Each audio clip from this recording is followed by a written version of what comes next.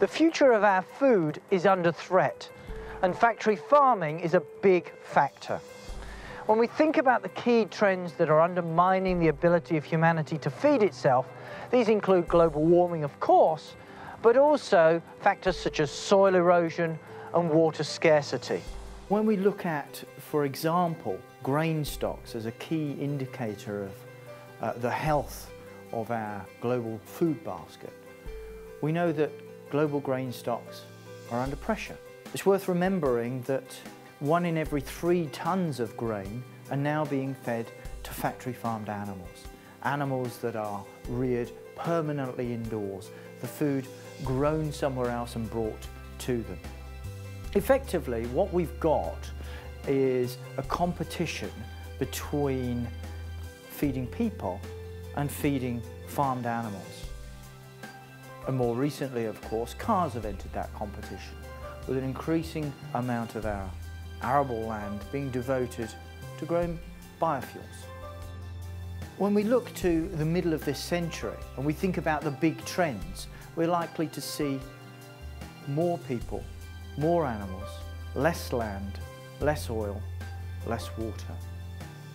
The human population is predicted to grow from 6 to 7 billion as it is now, to 9 billion or more people by 2050.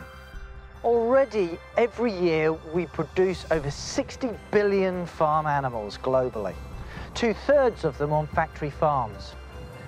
Today's livestock population worldwide is responsible for producing 1 in every 5 tons of society's greenhouse gas emissions.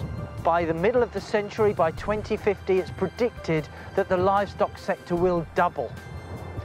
Now, at a time when we need to reduce greenhouse gases, doubling livestock population will make that challenge even more difficult. And at the same time, we're likely to see less land. We're likely to have gone over peak land, if you like.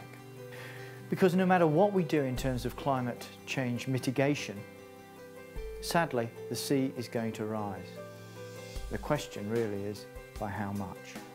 It's possible that by the end of the century, there'll be a 2-degree rise in average temperatures. That could even happen by the middle of the century. If it does, then that would wipe away, through sea level rise, 2 million square kilometres of land. That's 8 times the size of the UK. To put that into perspective, over the next 20 years, it's said that we're going to need, just to keep pace with food demand, 2 million square kilometres of new agricultural land. And at the same time, we're likely to soon be going over peak oil, the point at which cheap, easy oil becomes ever more scarce and ever more expensive. What's oil got to do with agriculture? Well, it's got a lot to do with industrial agriculture. Oil is used to produce the artificial pesticides, the artificial fertilisers that prop up the industrial system. Without it, the economics of cheap meat begin to unravel. And on top of all of that, we're likely to see less water.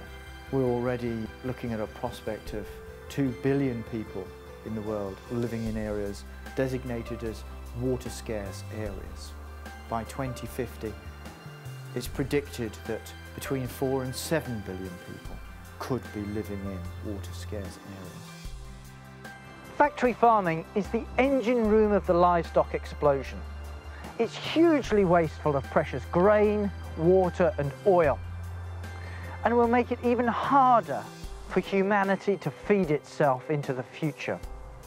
That is why we owe it to future generations to produce food in ways which are humane and sustainable, and to go beyond factory farming.